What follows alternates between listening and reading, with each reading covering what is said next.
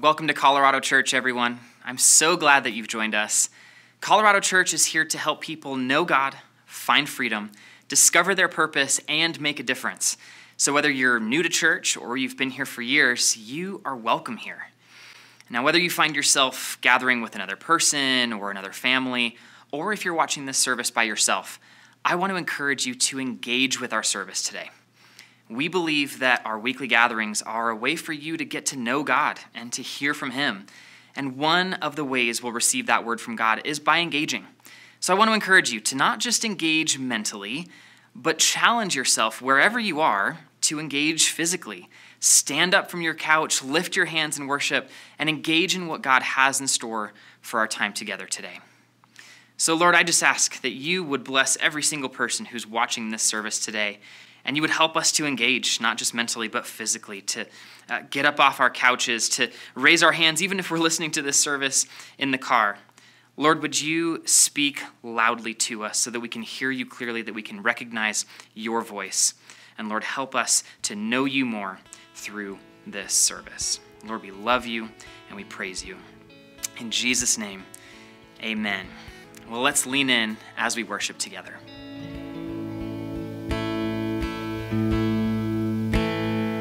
I raise a hallelujah in the presence of my enemies. I raise a hallelujah louder than the unbelief. I raise a hallelujah. My weapon is a melody. I raise a hallelujah. Heaven comes to fight for me.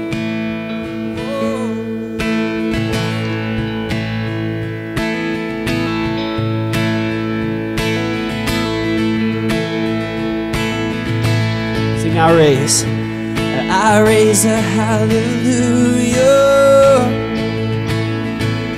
in the presence of my enemies. Come on. I raise a hallelujah louder than the unbelief. I raise a hallelujah. My weapon is a melody.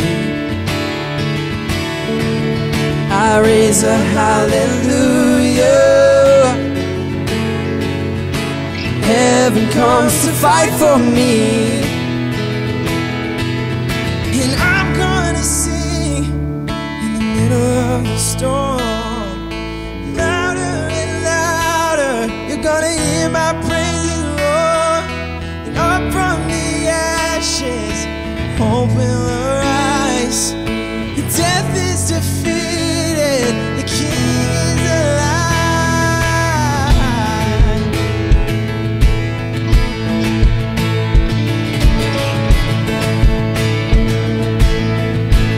Sing, I raise a hallelujah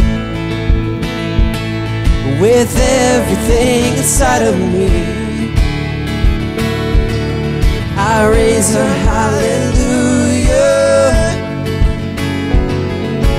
I will watch the darkness flee.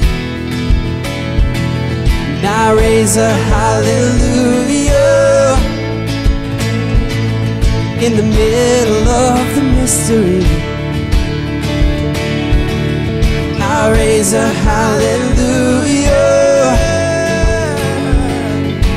Fear, you lost your hold on me. Oh, and I'm gonna sing in the middle of the storm. Louder and louder, you're gonna hear my praises roar. Up from the ashes, hope will arise. Death is defeated, the King is alive.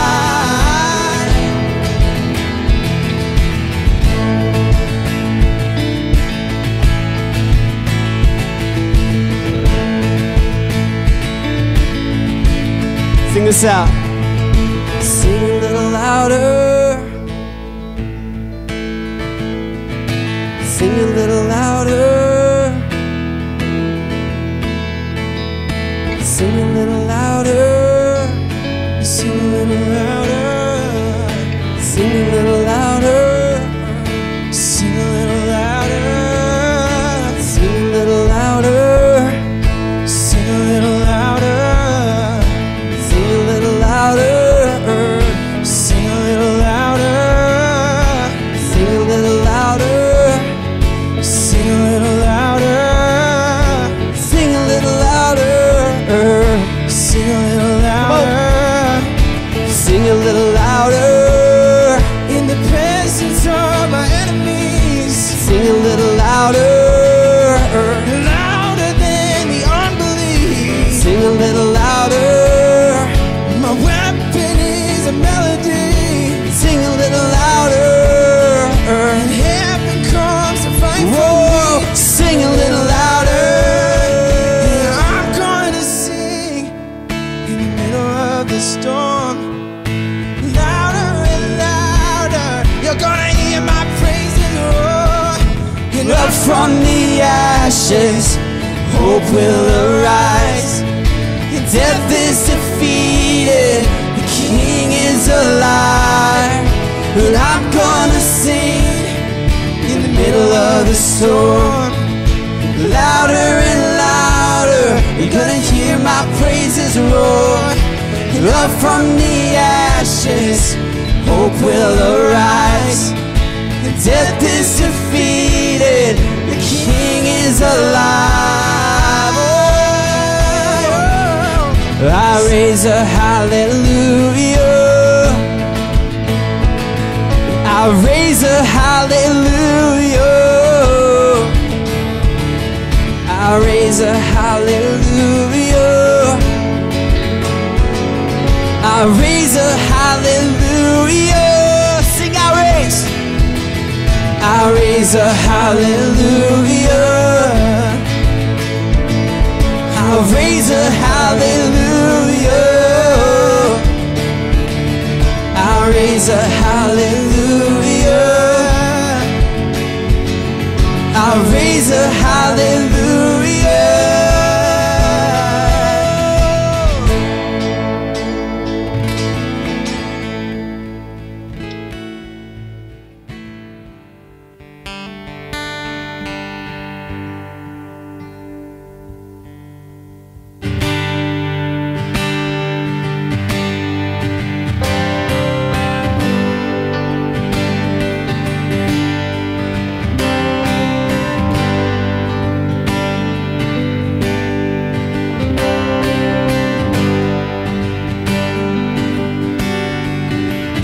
Searched the world,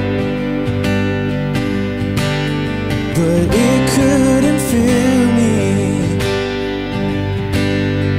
And man's empty praise and treasures that fade are never enough. So when you came along and put me back together, and every desire is now satisfied here in your love. Oh, there's nothing, oh, there's nothing better than you. Oh, there's nothing better than you. Oh, there's nothing, nothing is better than you. Let's sing that again. Oh, there's nothing. Oh, there's nothing better than you. Oh, there's nothing better than you. Oh, there's nothing, nothing is better than you.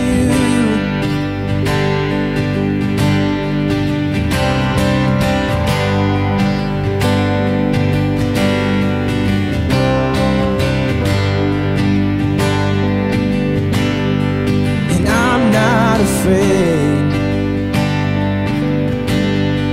to show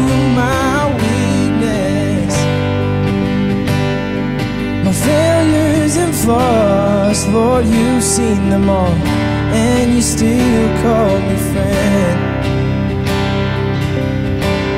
'Cause the God of the mountain is the God of the valley. 'Cause there's not a place your mercy and grace won't find me again. Oh, there's nothing better than you. Oh, there's nothing better than you. Oh, there's nothing, nothing is better than you. Oh, there's nothing, oh, there's nothing better than you. Oh, there's nothing better than you. Oh, there's nothing, nothing is better than you.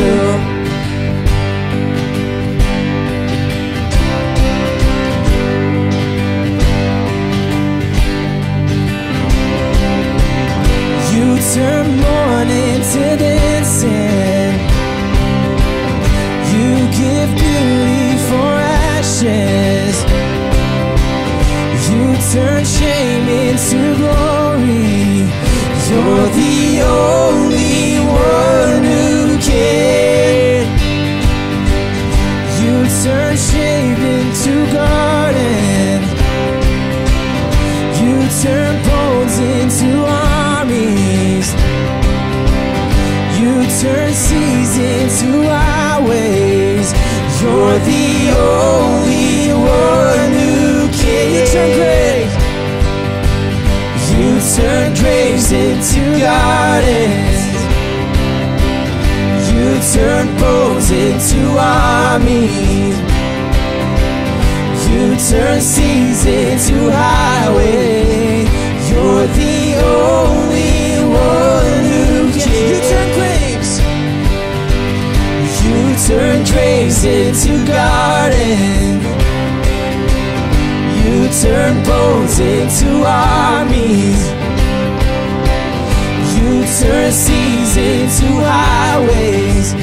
You're the only one who can. You're the only one who can. One more time. You're the only one who can. Lord, there's nothing better than you. Lord, there's nothing better than you. Lord, there's nothing, nothing is better than you. Lord, there's nothing, Lord, there's nothing better than you. Lord, there's nothing better than you. Lord, there's nothing, nothing is better than you. There's nothing better than you. Let's pick it up. Here we go. Lord, there's nothing. Lord, there's nothing better than you.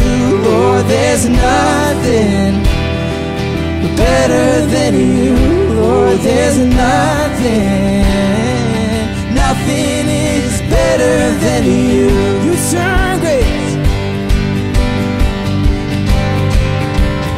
You turn graves into gardens. You turn bones into armies. You turn seas into highways. You're the only one who can. You turn graves into gardens. You turn bones into armies.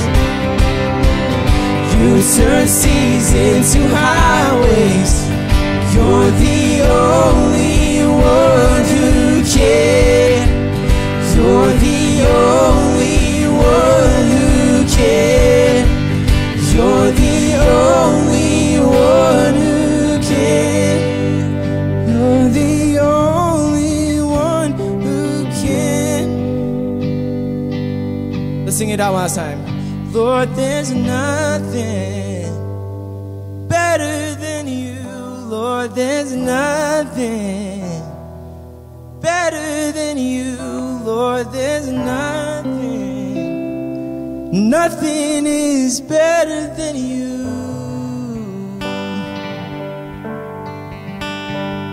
Lord, we lift you up. That there is nothing better than you. That there is nothing higher than you. In Hebrews 1, you say that God, that Jesus is higher than the angels, that he is greater than the rest, that he was there at creation, that he was there and spoke the world into motion, Lord. Lord, you turn death into life, you turn shame into glory, you turn mourning for dancing, Lord. Lord, so take me and make me like you.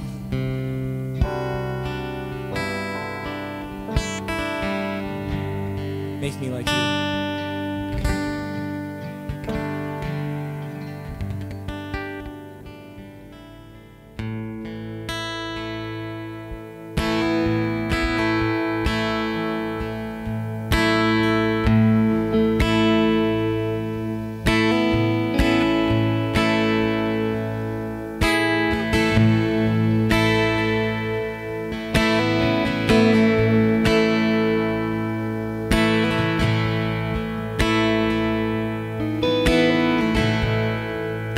You are worthy of it all.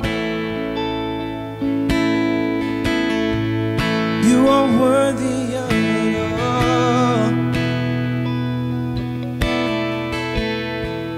Far from you are all things, and to you are all things.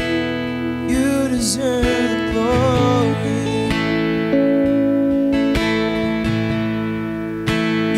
Worthy of it all. You are worthy of it all.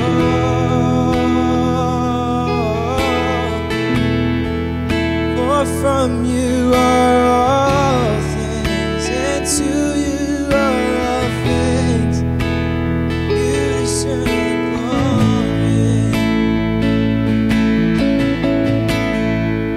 You are worthy of it all.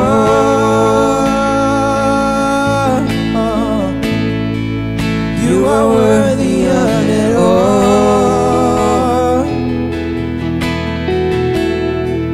For from you are all things, and to you are all things. You deserve the glory.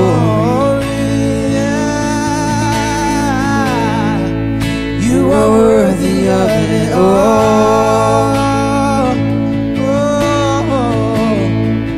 You are worthy of it all. For from you are all things, and to you are all things. You deserve the glory.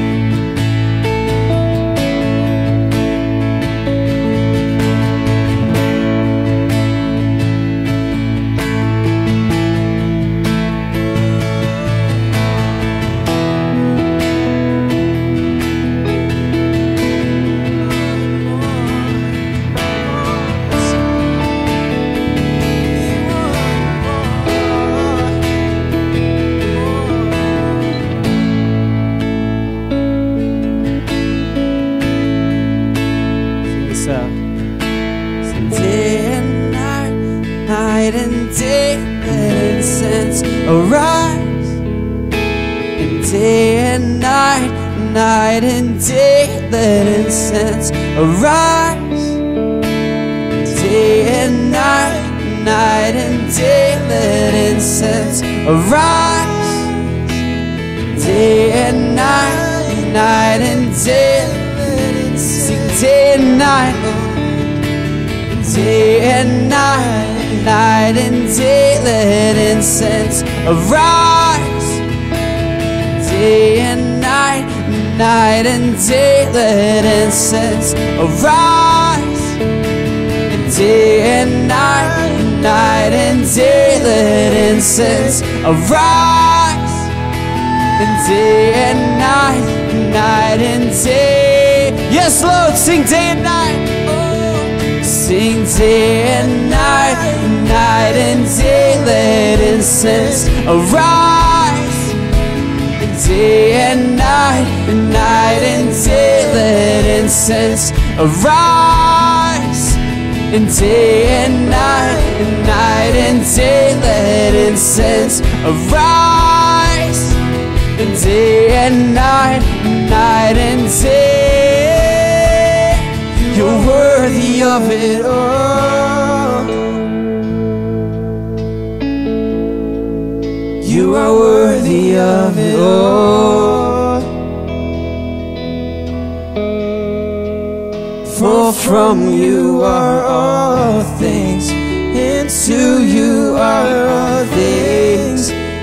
You deserve the glory. You are worthy of it all. You are worthy of it all. For from you are all things, and to you are all things. You deserve the glory. You are worthy of it all. You are worthy of it all. For from you are all things, and to you are all things. You deserve the glory. Let's keep going. You are worthy of it all. You are worthy of it all. Everything. For from you are all things, and to you are all things. You deserve the glory.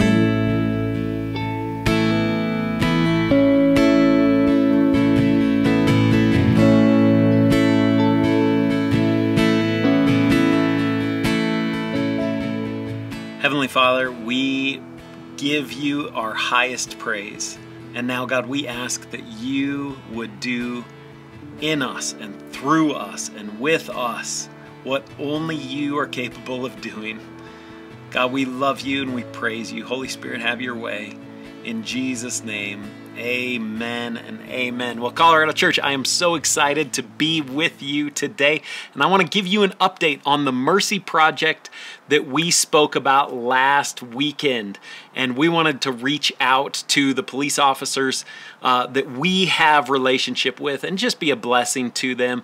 And your generosity provided $3,000 to the Denver police officers. And so we delivered them care packages and they expressed their gratitude. And especially Sergeant Carla, she says hello to all of you. Hey, once again, before we jump into the sermon today, I just want to highlight something that's coming up in the next couple of weeks. We are launching our fall semester of small groups on Sunday, September 13th. And so sort of a last and final call out to any of you that want to lead a new group, but we currently have 30 small group leaders. And so there is a group for you to plug in with, and I encourage you to do it. It'll change your life. It'll be the best decision that you make during a pandemic. How about that? So if you haven't done it, You can't say that I haven't told you to do it. So, hey, there was a poem that stood out to me this week, and I just want to read it to you. It was written by a poet called Thomas Hood. He wrote this: I remember, the fir trees dark and high. I used to think their slender tops were close against the sky. It was a childish ignorance, but now 'tis little joy to know I'm further off from heaven than when I was a boy. This year has done its best to take from us our innocence. The roller coaster of politics and passionate cries for reform, they've disrupted our routines, right? Maybe you're feeling, like Thomas said, further off from heaven. Circumstance can bring confusion, and confusion can complicate our spiritual disposition. I'm reminded of a meal I bought for someone who was going through a difficult time, and I just want to share with you a story. A few years ago, I reached out to a pastor who had just been fired. I bought him a burrito at Chipotle. Come on, people. Let's go meet at Chipotle after church. And I just listened to him. I told him that he was going to make it through this and that the Lord was with him in this difficult season. I wanted him to be able to look back on that time and remember someone reached out, someone cared, someone loved him. And that is how I come to you today, just wanting to sit with you and turn our attention to the Lord. Some of us feel just like that young pastor did. Didn't know what was next, felt disrupted. It wasn't his fault. And I just want to sit with you just like I sat with him. You know, maybe you feel like 2020 has knocked the wind out of you. It's taken more than it's provided. And my heart for this message is that you feel my heart for you. That we sit together and find encouragement in the Word of God. And that in the few minutes that we have together, you feel the Spirit breathing over you. Last week I said, I believe 2020, this year, will be the year of the greatest transfer of spiritual wealth in our lifetime. Why? Because Jesus reveals more of himself to us in the midst of a storm. We talked about that last week. The disciples learned more about who Jesus was when he calmed the wind and the waves. They said, "What manner of person is this?" And they worshiped him. I defined spiritual wealth as knowing God, experiencing freedom from sin and from our past, and discovering our God-given purpose for our life. You know, Paul had the same intention when he wrote to the followers of Jesus in Philippi. So let me read to you out of Philippians, the 2nd chapter, starting in verse 12. So then, my dear friends, just as you have always obeyed, not only in my presence, but now even more in my absence, work out your own salvation with fear and trembling. For it is God who is working in you, enabling you both to desire and to work out his good purpose. Do everything without grumbling and arguing. What a verse for today. So that you may be blameless and pure children of God who are faultless in a crooked and perverted generation, among whom, get this, you and I shine like stars in the world. So my first point is just not together. And when Paul writes this to the church at Philippi, he says, so then, my dear friends, just as you have always obeyed, not only in my presence, but now even more in my absence. Paul was writing to a group of people with whom he couldn't gather, just like us. The absence of our former spiritual rhythm in our lives is not an excuse for spiritual lethargy. So let me give you an example. I met with somebody this week who told me they didn't watch church online because it's pre-recorded. They still love our church. They still consider themselves an integral part of our church. But he just admitted, hey, I'm not watching it because it's not live. We find in the Bible a completely opposite perspective, right? Paul wasn't writing his letter while the people in Philippi were reading it. He wrote it months before they even received it. Paul expected the church, in his absence, to have the same level of holiness and spiritual passion they expressed while he was with them. So let's not allow our time apart to take us off the path of obedience. Paul uses that word obedience. Now, obedience is a word that has so many rigid connotations. It's a little bit too religious for today. But what Paul is saying simply is this: while I'm not there with you, keep doing what you did while I was with you, which was walking in the way of Jesus. So can I echo Paul's words to us as Colorado Church? When we're not together, when I can't see you in the lobby, when I can't sort of come down off of the stage and preach standing right at the front row and spitting on the people that are too close, when I can't be there with you, then let's still do what we did when we gathered together in our weekly rhythm, and that was to walk in the way of Jesus. My second point, I say, is owning your salvation.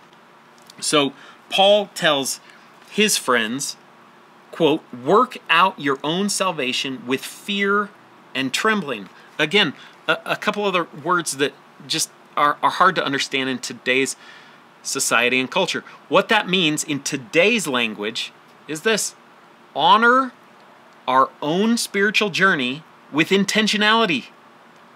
You can say, let me give you an example of this, of owning your own spiritual journey and giving it honor while being intentional with it. So here's just an example. You can say that you're a lawyer, but if you never go to court, if you never work on a case, guess what? You're not a lawyer. You can say that you're in sales, but if you're not making calls, working deals, you're not a salesman. Again, if you say you're a gardener, but you never plant anything, never cultivate anything, you're simply not a gardener. Shall I continue? You can call yourself a cook, but if you only make microwavable meals, got news for you, you're not a cook. Likewise, if you and I call ourselves followers of Jesus, but spend no time working on our spiritual life, no time in the Word, no time developing life-giving connections with other believers, we are not disciples. So it's time to own our salvation, just like Paul said. It's time to bring honor to our spiritual life by placing a priority on our own discipleship. Paul was calling the small church in Philippi to work on their own salvation, and that is what I'm asking for us. For too long, we have delegated and deferred our spirituality to the point that we have relied on a weekly gathering to feed us and fill us. That weekly gathering was not a bad thing. But what has been revealed in this time is that some of us relied on that weekly rhythm to feed us and fill us, and we weren't doing it ourselves. For some of us, our personal and private worship was so weak that when church went digital, all we could do was complain. So you guys know, I spent 2 months in Zambia, Africa. I actually did that 2 summers in a row while I was in college. And while I was in Africa, I watched kids play soccer barefoot. And not with a soccer ball that they bought at Walmart or a sporting goods store, but with a ball made of plastic bags and twine. because their love of soccer was not squelched by their poverty of circumstance. So let's not allow the absence of a weekly gathering to keep us from worshiping the King of Kings and the Lord of Lords. Worshipers, worship, and Jesus followers follow Jesus. It's what we do, and it's what we should be doing. Let me take you to the 13th verse in Philippians. It says this: "For it is God who is working in you, enabling you both to desire and to work out his good purpose." So we recently had some work done in our house. So we got the house ready. We moved the furniture that was going to be in the way. And then lastly, a family our size, we got out of the way of the workers, right? So if we believe what Paul says, that God is at work within us, then let's get everything ready for him to do the work, and then let's get out of his way. So when we allow the Lord to do a work inside of us, he accomplishes two things. He enables us to desire spiritual growth, and he enables us to work on our spiritual life. So, in order for us to work on our spiritual life, there must first be desire. It is the Lord who gives us that desire, right? Some of us haven't developed a strong enough spiritual life simply because we've lacked that desire. But what Paul tells us is that it's God who actually working in us gives us or gifts to us that desire. So let me give you a real practical example. Wives, you know, you can tell your husband about a project that needs to be done around the house. He can see it. You can remind him. But until he gains the desire to do the work or the project, it simply won't be done. So let's be a church that is asking the Lord for a greater spiritual desire during this season. He's working in us, and as he works in us, he gives to us a desire to go deeper spiritually. So, verse 14 and 15 says this: "Do everything without grumbling and arguing." Right? Maybe should I repeat that, or should we just pause and let everybody copy that verse down and then put a magnet to the fridge so that we can see that more often? "Do everything without grumbling and arguing, so that you may be blameless and pure, children of God, who are faultless in a crooked and perverted generation, among whom you shine like stars in the world." So Paul is calling the church to be blameless and pure and faultless. He reminds them that they are not just people who have decided to believe the message of Jesus and follow his ways, but in so doing, we actually become children of God. When we decide to believe what Jesus says, something happens inside of us. Our true nature and our true character is revealed, and we actually, the Bible says, are children of God. And you know what the Bible says about us being God's children? Romans 8:19 says this: "For the creation eagerly waits with anticipation for God's sons to be revealed." All of creation wants you and me to know God and to find freedom. All of creation desperately wants you and me to discover the purpose for our life. The reason we were placed on this planet for such a time as this. All of creation wants us to come alive to that. So let me say it this way. Remember when your childhood friend would return from vacation? You would wait at the window expecting to see their family vehicle turn onto your street. A week or two apart from them was enough to make you burst at the seams with anticipation at their return. I remember when I was a kid waiting for my best friend who lived across the street from me. That we had just played basketball, rode bikes, played baseball, went down to the creek and to the pond and caught crawdads. Whenever their family would go away on vacation during the summer, it was the most boring week or two of my life. And I had this expectancy that they would return and that we could play and hang out together. And that's how all of creation waits for you and me to reveal that we are sons and daughters of God. Why? Because when we do everything without grumbling or arguing, we bring life into every situation and circumstance. When we are blameless, pure, and faultless, we shine and bring light and life to everything we participate in. But I'm working on this, and I want to confess something to you. I've been distracted and depressed by the events of our world. Maybe you have too. I've been present with people during this time and have been more concerned with getting my point heard than hearing from them. Headlines have dominated discussions when I should have been seeking what the Spirit wanted to do in that setting.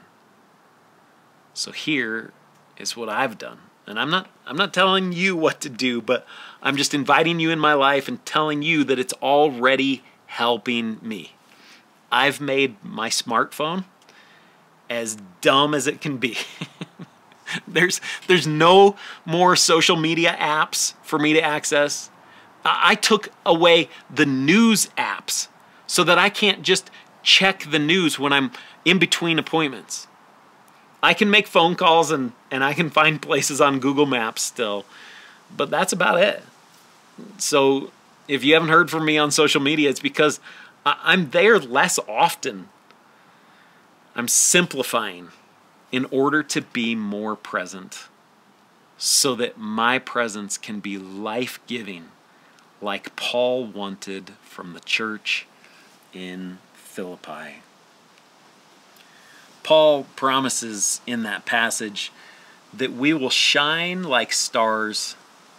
And when I read that this week, it reminded me of one of my favorite verses in the Bible, and it's one found in the book of Daniel. Daniel 12:3 says this: "Those who are wise will shine like the bright expanse of the heavens, and those who lead many to righteousness like the stars forever and ever."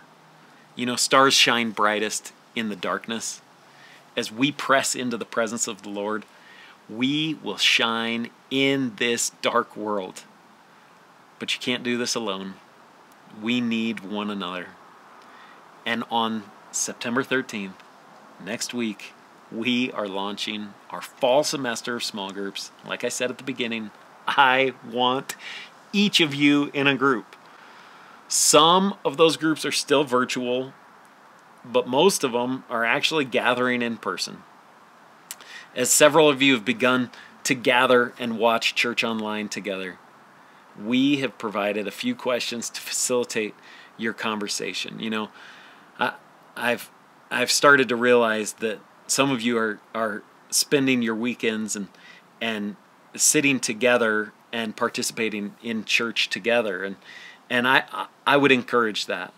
If you feel comfortable doing that, we all need each other, and I think it's time for us to wander outside of isolation and gather once again in community. You know, one of the pastors that I listen to, he says this: when he first heard the term social distancing, he knew that it was not right.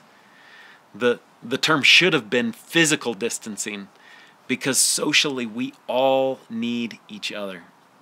And so we're going to start tossing out questions, making those available to you for you to just dive deeper when you gather with families or friends or just even with your own family, so that you can actually take the Word of God and plant it in your life, expecting fruit. And so the three questions that I've just jotted down from my study today is, what can you and I do to continue to work out our own spiritual life?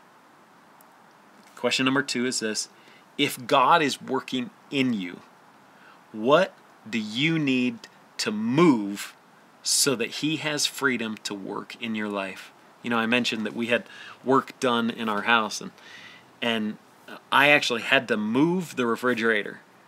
But for us to move our refrigerator, I had to ask for help. And so I asked, and Noah, my oldest son, helped me move it. And you might, just even looking across the room, if you're meeting with another person, you might say, hey, I need help moving something out of my life so that God has space to move in my life.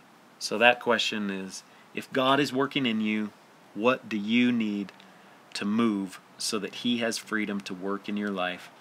And then my last question, I want you to look to the person next to you or across the room or the next person that you gather with, and I want this to be part of your conversation.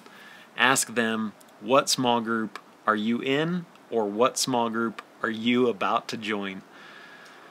It'll change your life. I want you in it. I believe in it. I love my small group. I gather with the elders every single month. You guys would fight for their friendship, and they are so valuable for me and for the church. Let me pray for you. Heavenly Father, we love you. God, I pray for an open heaven over everyone who's watching. God, I pray that you would bless them. I pray that you would keep them. I pray that you would be a speaking God. Speak to each and every one of us. God, we love you, we worship you, we honor you, we give you praise. In Jesus' name, amen and amen. Love you. See you next week. Amen. Such a great message for us today. If you're at all like me, you probably know that even the best message doesn't stick if you're not discussing it with others. And so if you've gathered with others for service today, or if you're watching this service in your small group, we want to give you a chance to talk about what God is saying to each of us through this service and through Pastor Evan's message. So would you take a moment to think about these questions, the same ones that Evan just asked, and talk about it with whoever you've gathered with? Those questions were, what can you do to continue to work out your spiritual life? And if God is working in you, what do you need to move so that He has freedom to work in your life? And lastly, what small group are you in? Like Pastor Evan said, we are gearing up to start our fall semester of small groups next Sunday, September 13th. If you aren't already connected to a small group, we truly believe that you can find freedom from sin and from your past in the context of life-giving relationships through small groups. You can head to colorado.church/groups to find our small group directory with information about each of the groups that are open this semester. We can't wait to see what God has in store for this next semester of small groups. Colorado Church, we love you and pray for you every single day. We'll see you next week.